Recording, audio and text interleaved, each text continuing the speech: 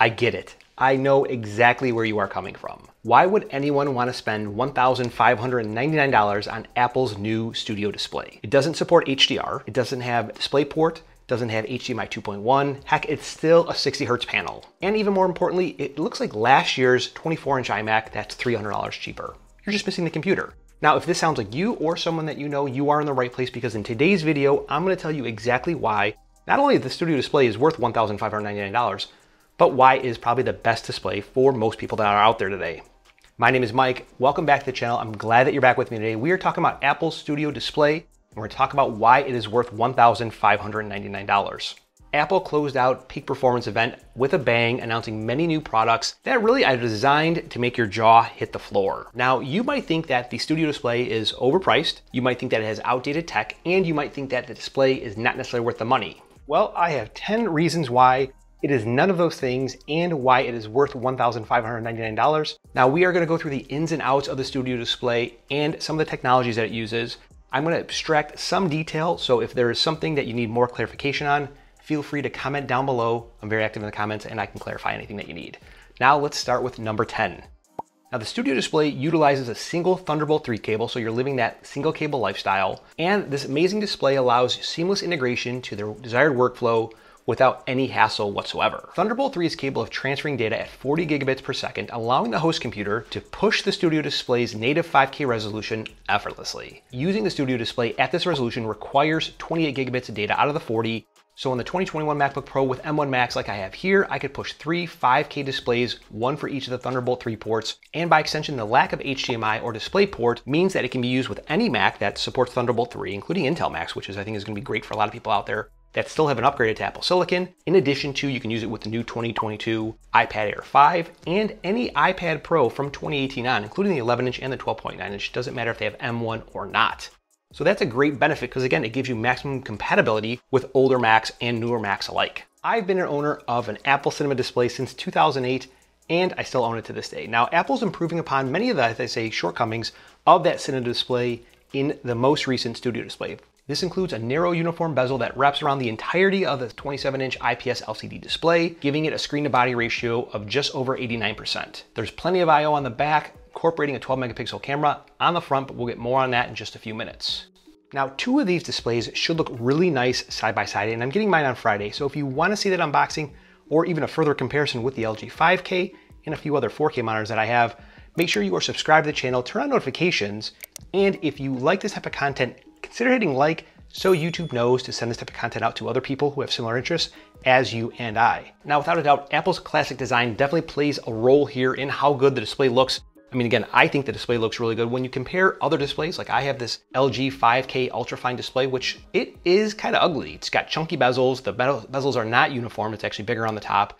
But it is a display that fits my needs as a content creator, someone who works with video and photography very often, who requires kind of those extra high fidelity features, which I'm going to get into next. Now, without a doubt, the Studio Display is an expensive purchase when it starts at $1,599. And unlike its more expensive brother, it does come with a stand in the box. And that price quickly goes up to $1,899 if you want to add the nano reflective coating that's going to cut down on glare, or it goes up by $400 to $2,299 if you want the stand that's going to be tilt and height adjustable. Well, now you can get a VESA option. It is configurable that way. It does not cost more than the $1,599.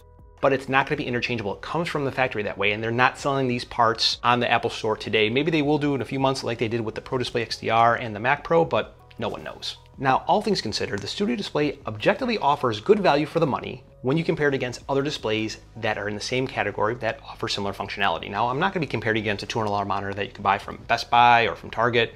Obviously, a $300 monitor and a $16 monitor don't operate and perform the same ways. They're not engineered to the same design specifications. They don't solve the same use cases other than just being a display.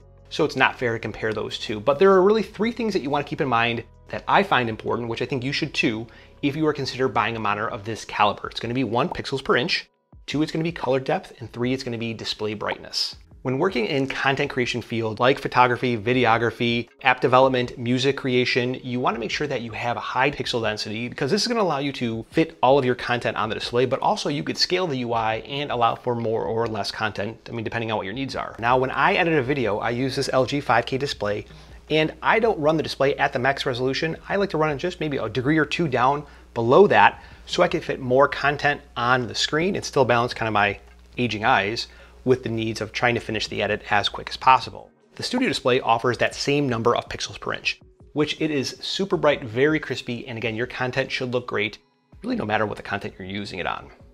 Second is going to be color depth, or as it's sometimes referred to as bit depth. Now for each color that you want to represent, you need to have a bit, and for each bit, that bit could be on or off. So if you had a single color display, monochromatic, you would have one bit, and that bit would be either on or off. That's a 2-bit display. And as you add more bits, you're able to represent more colors. Now, commonly among monitors, you see some things that are 8-bit displays. You see 8-bit displays with frame rate control, and you see 10-bit displays. So you want to make sure that your display and the computer both support the maximum number of colors that you're looking for. Otherwise, it's going to default to the lowest common denominator that they both support.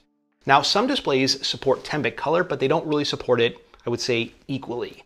That's what you call 8-bit plus frame rate control. So 8-bit plus frame rate control is a method that display manufacturers use to support 10-bit color, use adjacent colors to the original color, and then flash between those two colors back and forth to fool our eyes to thinking that we're actually seeing it. Now, how that commonly manifests itself, that you'll see banding around an image when that monitor does not support the full 10-bit color versus 8-bit with frame rate control. Now, display manufacturers do this as a way of saving on their component budget and their thermal budget in order to keep monitors cool and the cost of the monitor down low. But if you're looking for something with high color fidelity, you want to make sure that the monitor that you're purchasing does support 10-bit color.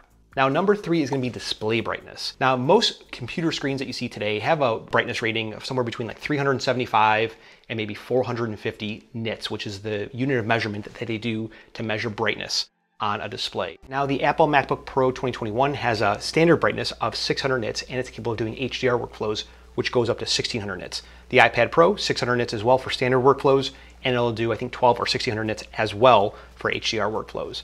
Maybe even the iPad Air 5 has 500 nits of brightness.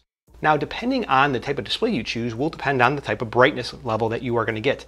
So these displays are engineered and calibrated to hit a peak level. Now, what we know about the Apple Studio Display today, it supports 600 nits of brightness, which is a full 100 nits, more bright. That means this display should be more than adequate for most people's use cases. Now, some displays offer HDR, but what they're able to do is they're able to ramp up the brightness for short periods of time, unlike the Pro Display XDR, where it hits 1600 nits of sustainable brightness, which is why it costs so much money. Number 7, nanotexture. Now, depending on the environment that you are physically located in, you might want a display that has some type of coating on it to scatter light, and that's exactly what is available on the Studio Display. The nanotexture coating allows the display to be used in bright lighting conditions or direct lighting conditions and have that light not impact the brightness or the fidelity of the display, which is something that, depending on again what you do and the environment that you're in, it might be something that you would look into for the $300 or $400 that it is. Now, for me, where I'm at here, I can control the lighting. I have some shades over here. I have lights behind me, so I can very much control the light and the lighting conditions that I'm in, which is why I didn't purchase that. Number 6 is reference modes. Now, simply stated, the Studio Display allows users to turn on reference modes in order to calibrate the display to certain production environments. So when you're turning on a reference mode, you might set white point, you might set color balance, gamma, and brightness. And those allow you to edit or view your content as it is intended or what is the specification for that type of content. And again, if you work in a field that requires a high level of color fidelity, this is exactly what you're looking for because the Studio Display allows you to enter that mode and calibrate the display to that reference mode, making sure that your content is always pixel perfect. Number 5, power delivered. One of the benefits of living that single cable lifestyle, like we talked about in number 10 with Thunderbolt 3, is that cable itself can charge your Mac. Now, depending on what Mac you have, there are certain power requirements for that, but USB-C PD or power delivery makes sure that is possible because the Studio Display is capable of delivering 96 watts of power. Now, what that means is that you can fast charge almost any Mac in the lineup, including your 14-inch MacBook Pro, and it's enough power to sustain the 16-inch MacBook Pro that I have here from 2021. And I think it's one of the best features that you have there because then you don't have to worry about charging your Mac separately. You can have that single cable all the way through, living your best life. Number 3 is going to be just how the Studio Display sounds. And it should sound very, very good if you ask me, because it has a 6-speaker system in it, 4 force-canceling subwoofers and 2 tweeters, giving this, I think, on par, if not maybe even a little bit better than the iMac from 2021, where that had a great set of speakers. Now, also included in that is the ability to use Hey Siri whether or not you use it or not, but it does have the ability to use Hey Siri.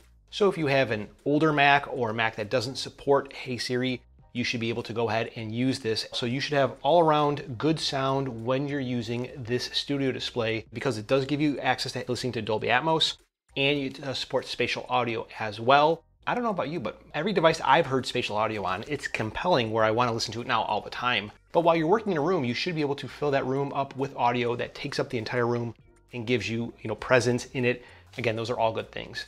Number 2 is going to be the fact that the studio display has a dedicated 12 megapixel camera, which is the ultra wide camera from the newer iPhones that has a 122-degree field of view. This enables the camera on the studio display to utilize center stage, which is this auto framing technology that Apple has on all their devices, now including the iPad Pro, the iPad Air, the iPad Mini. Not yet made it to the basic iPad, and it hasn't made it to the iPhone, but those devices at this point, maybe it's not justified. This feature is not only nice for those of us who are using their Mac to take calls in an office or maybe in a home office like you might find here, but I think it's actually going to be really key in Apple's business strategy, because you might have this display on a conference room display, and as people enter the room, leave the room, or as people are talking with FaceTime now, you see that it'll auto enlarge someone who is talking. I think this might be part of Apple's underlying strategy to get their feet into more businesses. Now, this is one of the use cases I plan to test with that studio display and see how it works. So if you want to see that again, make sure that you are subscribed. But because it is designed for conferences, and I think conferences are maybe not an afterthought, you have this high degree of audio-visual fidelity kind of combined when taking conference calls. And that really leads into number 1, really the number 1 reason why I think that this studio display is well worth it. Again, not because of the color fidelity, the pixel fidelity, over any other display, or why the studio display is even worth it, is because of the high degree of integration that is offered. It runs the A13, which is going to power the speakers, power the mics, power the 12 megapixel webcam with center stage. It's going to control both ends of the technology, and it's going to allow you the most seamless experience when using your Mac, which is really one of the reasons I think most people get a Mac, because you can use your iPhone, you can use a Mac, you can use an iPad, and all of the things, for the most part, work seamlessly together. And this is just another link in that chain to increase the cohesiveness of the experience. Now, just to be clear, I know that there are downsides to the studio display. I know that objectively speaking, it is not a perfect fit for everyone, and that's not what I'm suggesting.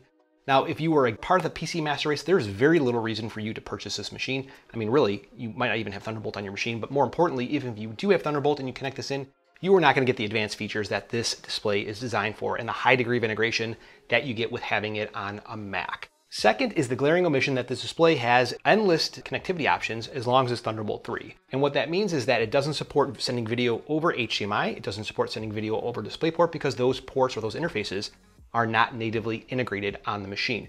But to that end, neither one of those cables are capable of delivering power, whether you're using the newest version of the spec or not. So using them would actually be a step backwards in terms of functionality, because I would not be able to use a single cable. Again, single cable lifestyle all the way. And lastly, if you're anything more than, say, a casual gamer, you don't want this display, because it doesn't offer you the high frame rate that I think is probably the requirement that you would have in terms of gaming, because you would probably rather have high frame rate than high color fidelity or high color accuracy.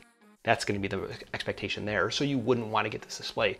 And that is exactly why, that display is not going to be perfect for those types of individuals who have those use cases. But I want to know what you think. Let me know what questions you have down in the comments below. My name is Mike. This is Tech 24/7 TV. I'll talk to you in the next one.